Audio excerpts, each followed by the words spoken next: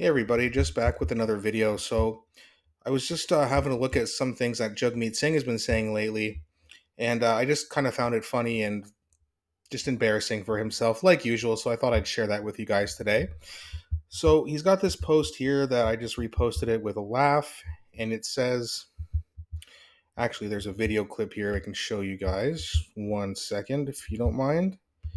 He's basically talking about the strikes and whatnot, the CN rail. Let's have a look at what he's got to say here. I want to send a clear message to Justin Trudeau and the Liberals. We will oppose any attempt of the federal government to intervene on behalf of the employer against the workers in what should be a negotiated agreement between the workers and the employer for good wages and safe work conditions. For too long, we have seen Liberals and Conservatives interfere in these type of labor disputes to the advantage of the employer, to the detriment of the worker. That is wrong, and we will oppose that. We know that Liberals have done it and Conservatives have done it. New Democrats will always stand on the side of working people to get a fair deal for good wages and for safe work conditions, and that will remain our principled position.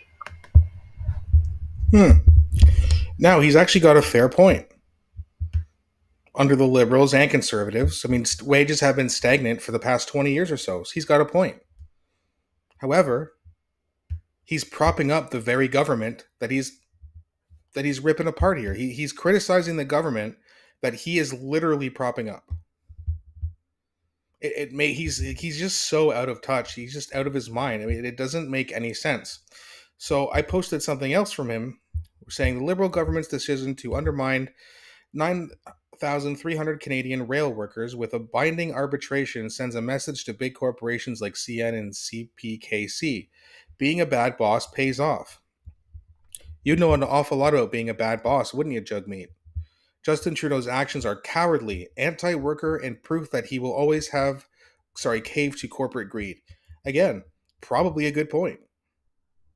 But when it comes from him, it just sounds ridiculous. The Liberal government's decision, the Liberal government that he's propping up, he doesn't even have a seat in the cabinet or a position in Trudeau's cabinet. He didn't negotiate anything. He's just basically saying, hey, I'll prop you up because at least I get some say in some very, like, once in a while, the Liberals will give Jagmeet Singh something that he wants, once in a blue moon.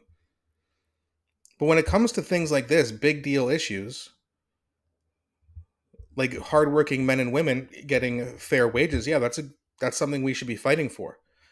It looks really bad for you when you're the one forcing Canadians to deal with this government. And you can say all you want, well, if they called an election, the Conservatives would win anyway. Yeah, that's because no one likes you, Jagmeet.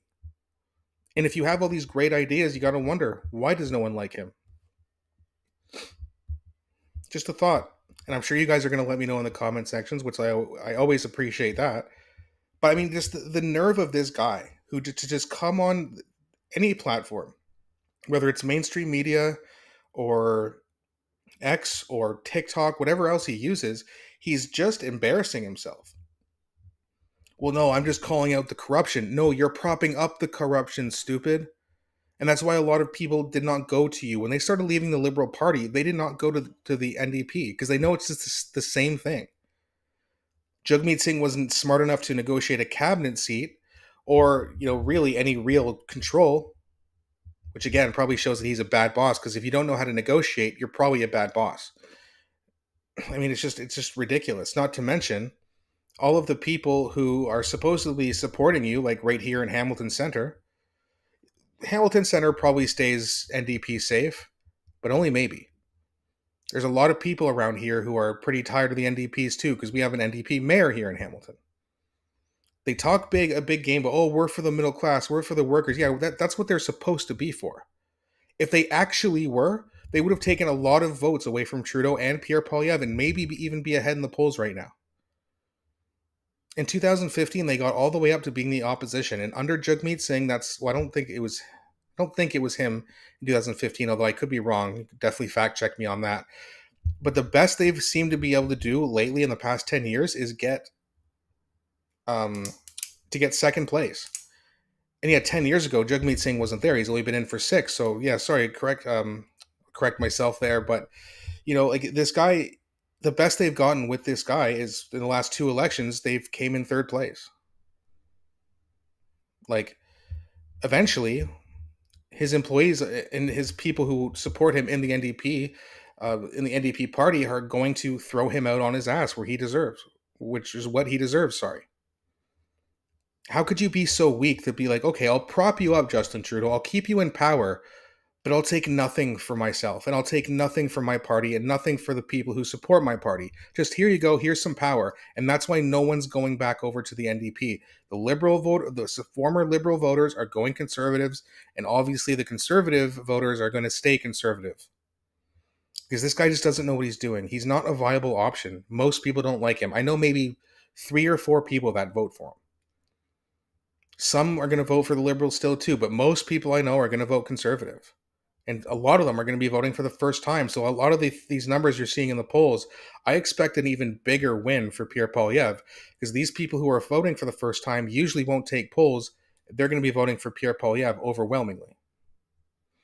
So, I mean, Jagmeet, if you want people to take you seriously, call an election. I know you won't because you want your pension, but then again, you're getting your pension in a few months anyway. So once you get your pension, call the damn election and see what happens.